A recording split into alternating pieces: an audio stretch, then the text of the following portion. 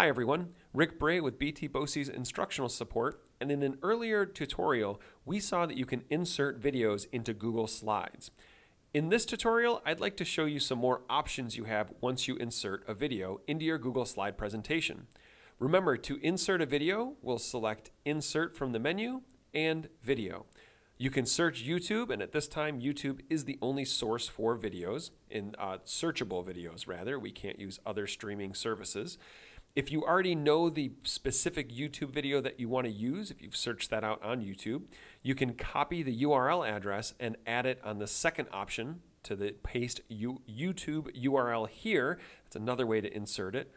Or if you're working in an environment where YouTube is blocked, either blocked by student access or if it's just not available for whatever reason, you can pull videos from your Google Drive account.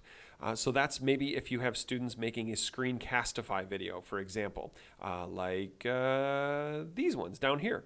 You can pull those videos directly from Drive. So let's use this one. I'll select it, click on the select option, and poof, it's inserted into my presentation. Once you have the video inserted, you can right-click on the video and select Video Options, and this unlocks some pretty powerful tools for you. Number one, you can kind of crop the video. You can tell it where to start and where to end. So you can play the video here as a thumbnail, and maybe you say, right there is where I want it to go. Click on this little link here, use current time, and the video will start playing right at that marker. You can also select where to end it, again using the current time if desired. You can select the video to autoplay when presenting. So if that's selected like that with a checkbox, that means when you advance to this slide, the video will automatically start playing for you. Otherwise, you'll have to click the video to start it to play. It all depends on how you want to use this tool.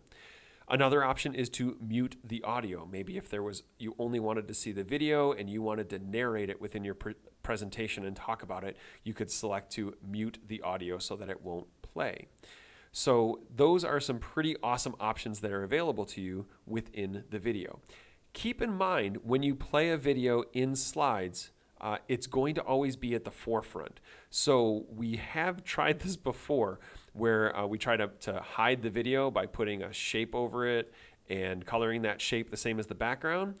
You'll see, even though it's not completely hidden, the video comes to the forefront when it starts to play. So it's a little tricky. If you want to hide that video, what we suggest doing instead is getting rid of this box. Just make it kind of small, out of the way. You know, if I shrink it up like this in the corner, it's a little bit harder to see.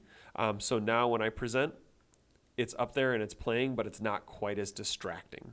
So there you go. That is, again, how to insert a video into Google Slides and how to access some different options available to you there. If you have any questions on this or anything else EdTech related, please feel free to drop me an email. Otherwise, thank you for watching.